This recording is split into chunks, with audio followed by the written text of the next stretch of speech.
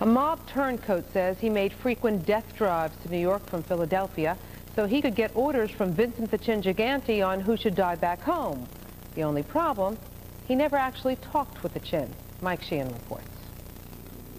Philip Leonetti was known among his ex-friends in organized crime as Crazy Phil, a handle earned by ordering the murders of 8 men and the personal execution of 2.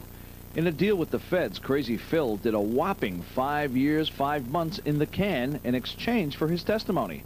Leonetti told the jury he joined the Bruno family and followed his uncle Nick, Little Nicky Scarfo, up the ladder of crime. In 1980, Philadelphia mob boss Angelo Bruno was blown away right in front of his home in an unsanctioned hit. Scarfo was summoned to New York for a meeting with Vincent Chin Gigante and others, according to Leonetti. He testified that his uncle said Chin told him to kill everyone involved in the killing of Angelo Bruno, everybody.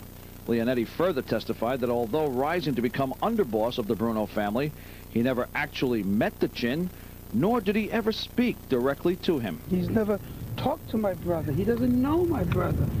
He probably met my brother today for the first time in the courtroom. I don't see any credibility anywhere, and I think the judge, by using the word be skeptical of what these people say, said it all for us. Leonetti will face a very tough cross-examination beginning tomorrow morning.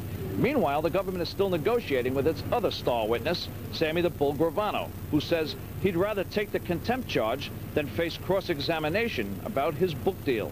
From Brooklyn Federal Court, Mike Sheehan, Fox News.